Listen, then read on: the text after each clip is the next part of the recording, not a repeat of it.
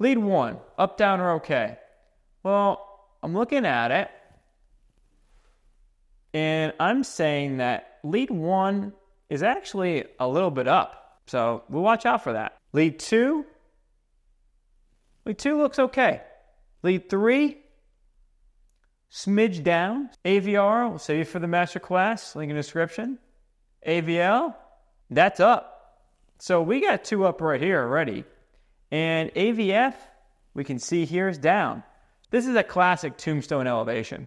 It looks like a tombstone, right? This is your classic tombstone pattern. I want you to remember this pattern for the rest of your career. This is exactly what a heart attack looks like. So we can see here, look at this pattern. Up, up, up, up, up, and we see V6, up. So what do we have here, folks? Well, we have an extensive MI.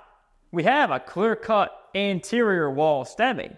And it looks like we even got some lateral involvement. So this is an anterior lateral stemming, and we got reciprocal changes here, again, in 3 and AVF. Are we going to open the cath lab? Yes, you are.